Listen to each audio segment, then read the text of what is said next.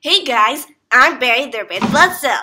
I am currently in the right atrium and about to do my mission.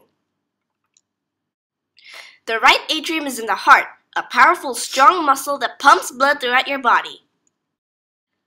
The heart's ventricles are separated by a wall of muscle called the septum. There's left and right ventricles in the left and right atrium. I'm an agent along with all the other red blood cells. Every day, we are called to do the mission, which is to deliver supplies around your body. Today, I hope I'll do a good job.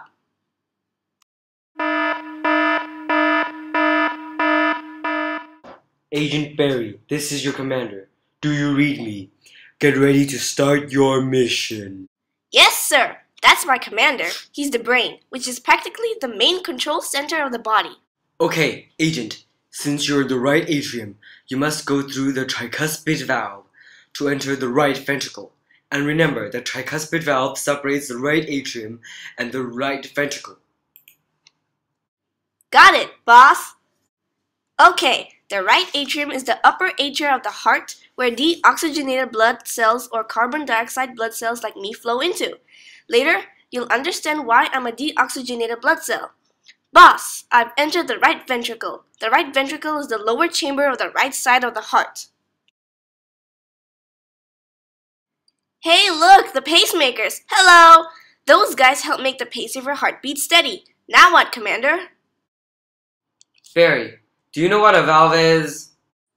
It's something like a pipe, right? Close, Barry. A valve is a little opening that lets blood flow through. It also prevents the blood from flowing backward. Agent, get ready to go through the pulmonary valve to be inside the pulmonary artery. Kids, an artery is where oxygen blood flows through. Pulmonary means lung. On it, boss! The pulmonary valve separates the right ventricle from the pulmonary artery. Another thing you should remember. The pulmonary artery is the only artery where deoxygenated blood cells goes through. I know, weird, right? Besides, I love my job. It's like I'm going through some roller coaster. Oh yeah, I forgot. I want to introduce you to my neighbors. See, in the bloodstream, there's more than just red blood cells like me. First of all, there's other red blood cells. There's also plasma, yellow liquids that flow in our vessels. Then there's platelets, little white cells that create blood clots when there's a wound. There's also white blood cells that are part of the military. They fight against diseases. Oh yeah, I'm on my way to the lungs now, where I'll make a transfer and a delivery.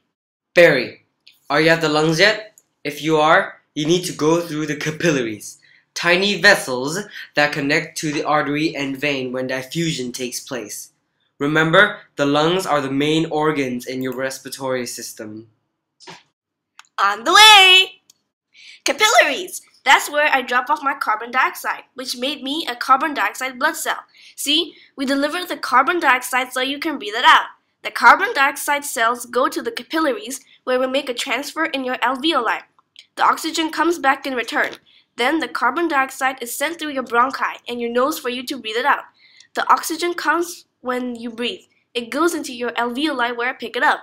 Great! I delivered successfully and became an oxygenated blood cell. Boss, I've delivered successfully. I'm in the pulmonary vein, right?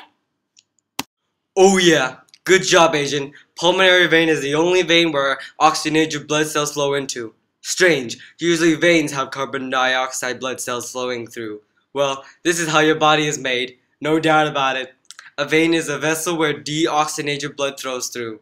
Barry, now you have to go through the pulmonary vein and into the left ventricle. But first, you will have to pass through the mitral valve, the valve that separates the left atrium from the left ventricle. And to do that, you have to go through the left atrium first. Oh, right. Okay, I'm in. Now what? In where? The pulmonary vein, of course, and I'm on my way to the left ventricle. Oh, right. Now, it would be great if you go through the left ventricle and through the aortic valve, the valve that separates the aorta from the left ventricle. The aorta is the largest artery in your body. Look at the size of that thing. Okay, I'm through. I go through the aorta, right? My, you're getting smarter. Good job. You can either go up or down. In this case, let's go down. Now I'm on my way to another set of capillaries in your body where I drop off my oxygen so that your body can be more energized. Basically, I'm making the same transfer like I did before. If you haven't noticed, basically my whole journey is all one big loop where I'm like a train. The capillaries is where I drop off and regain passengers, and the heart is like a tunnel. Neat, huh? Okay, boss, I've done it again. What do I have to do now? Good job. Now you have to go through the inferior vena cava, a large vein at the bottom of your heart. Wait, then why is there another large vein on top of the heart? Ah, yes, that's the superior vena cava, another large vein that's on the top of your heart. You can actually go through both, but depending on whether you're on the top part of the body or the bottom. In this case, you're at the bottom. Ah, okay, going through now.